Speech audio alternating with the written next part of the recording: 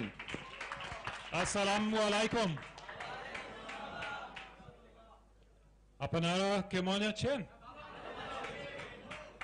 Thank you. I had some great teachers yesterday to teach me this. I see a lot of hungry faces here. You're hungry for success. I see that. But I want to share you the dark side of success. I don't want to discourage you, but you need to know that. In the Western countries, we are suffering a lot from depression and fear, from anger.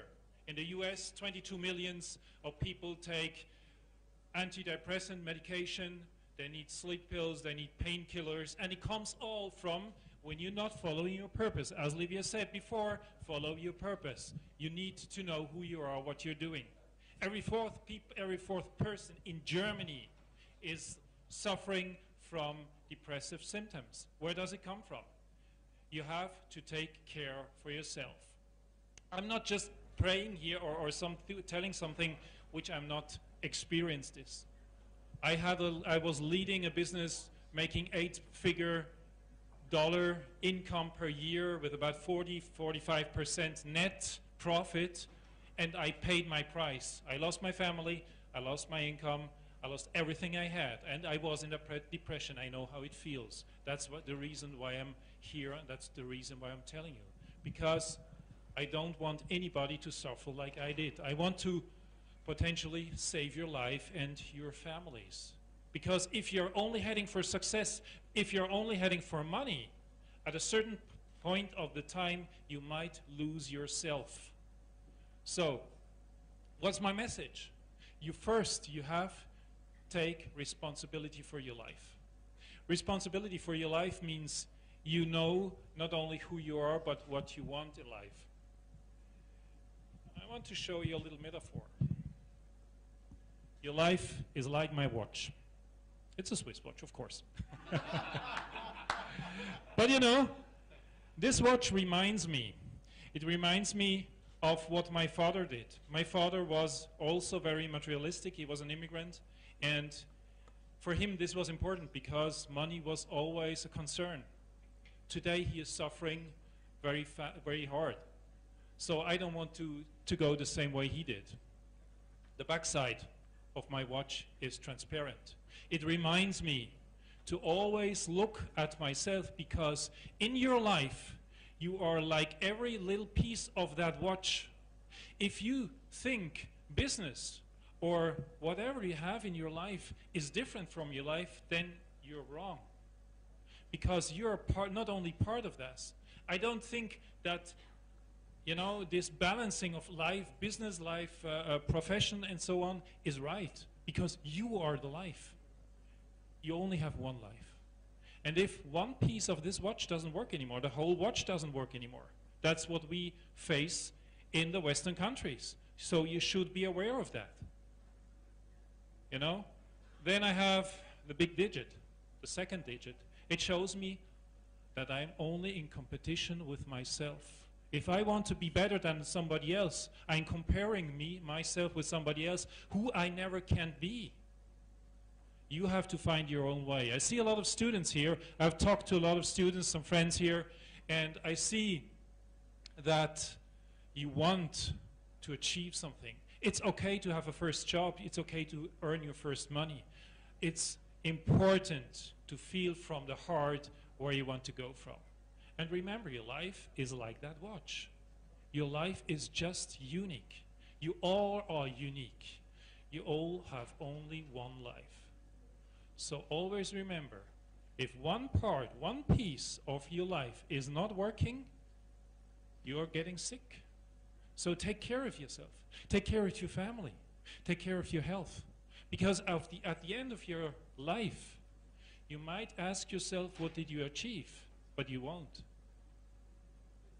At the end of your life, the five most regrets at the end of the life, let's say the three is, did I take care of my health? Did I take care of my family and my friends? It's not how much you achieved, how many millions or not millions, how many companies you created. It's possibly how many people you impacted. It's possibly what you reached in life. It's possibly something which was coming from your heart. And I want to just to make a connection. As Livia said, it's the purpose. If it is coming from your heart and you feel okay with what you're doing from your heart, then you're on the right track.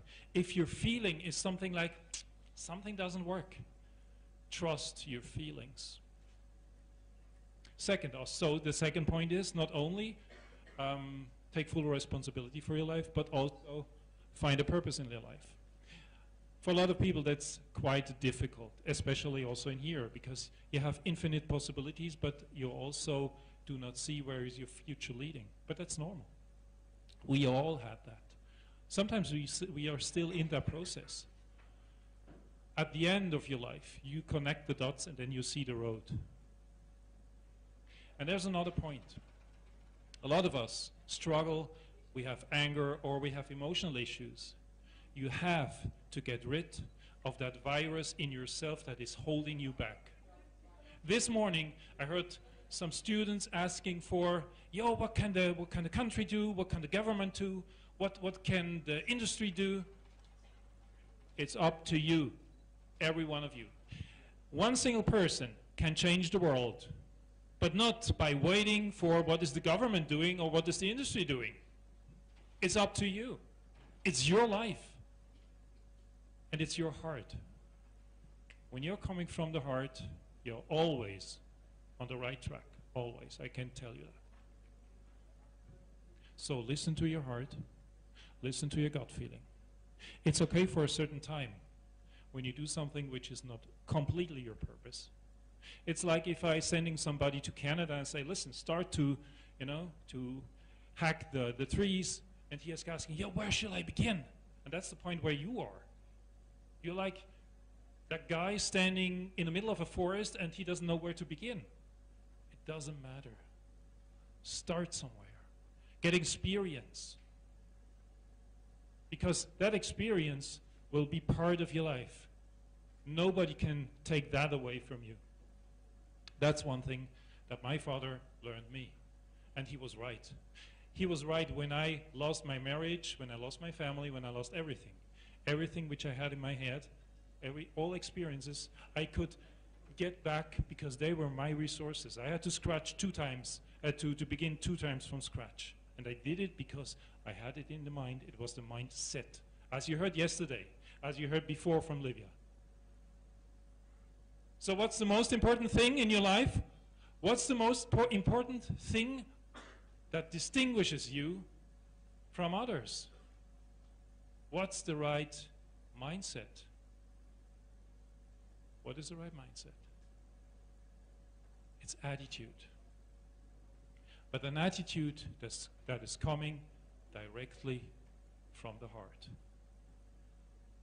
I thank you for your listening. All right, thank you, Christian. And our next